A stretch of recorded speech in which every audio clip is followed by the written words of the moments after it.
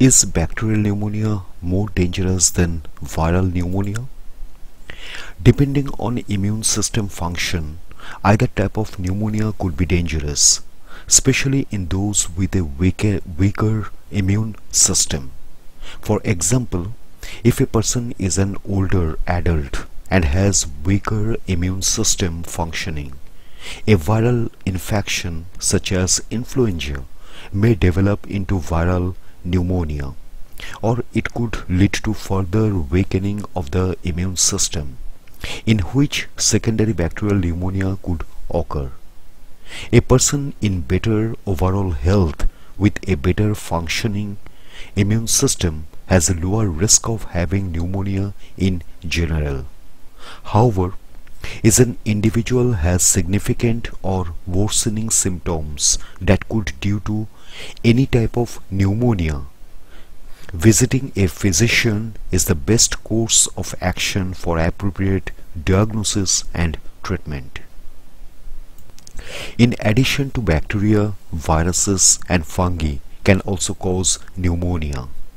Regardless of the cause, symptoms of pneumonia are often similar.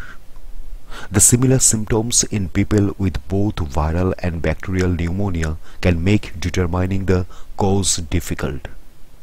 According to the Cleveland Clinic, symptoms of bacterial pneumonia tend to be more severe than viral pneumonia and can come on suddenly.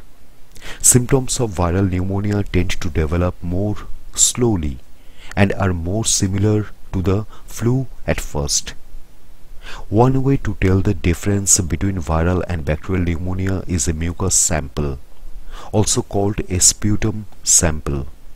A person coughs up a mucus sample, or a doctor obtains one from the lungs during a bronchoscopy. A medical professional then analyzes it in the laboratory to determine the presence of any bacteria. Supportive treatment for pneumonia, such as supplemental oxygen and fever-reducing medicine, is often the same regardless of the cause. The main difference in treatment is that antibiotics are for treating bacterial pneumonia but are ineffective for viral pneumonia.